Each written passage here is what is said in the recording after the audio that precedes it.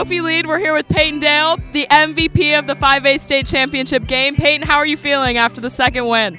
It feels awesome. Just a two-peat is just the best feeling in the world. Couldn't ask for anything better.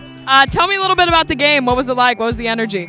I think we were a little down at points, but we just kind of took it at the end, and I knew that if it went to PKs, we would come out with the win, and it was good feeling. Good feeling. I'm with Sydney Berry. Sydney, how does it feel to win your second state title? It's amazing. It's indescribable. I'm so lucky. What's that feeling like when Anna made that final PK and you guys rushed together? As soon as I knew we had PKs, I knew we were going to win. We have Peyton Dale. She's been the #1 goalkeeper in state since she was a sophomore, and I knew we were going to have the game from there.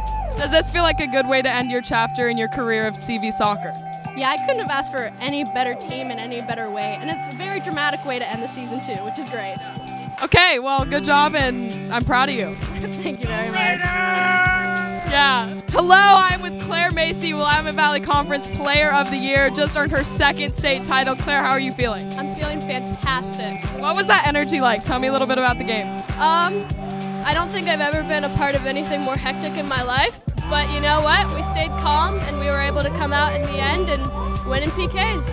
What was that feeling like when Anna made that final PK and you guys just rushed together? I think my heart just skipped a beat. I don't know, I just started yelling. I got excited. I think everyone was just like, we did that part too.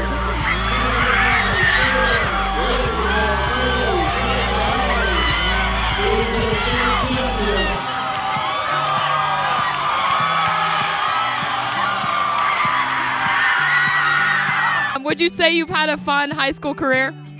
Definitely, yeah. Couldn't ask for a better high school career. All right, thank you, Peyton, and good job. Thank you.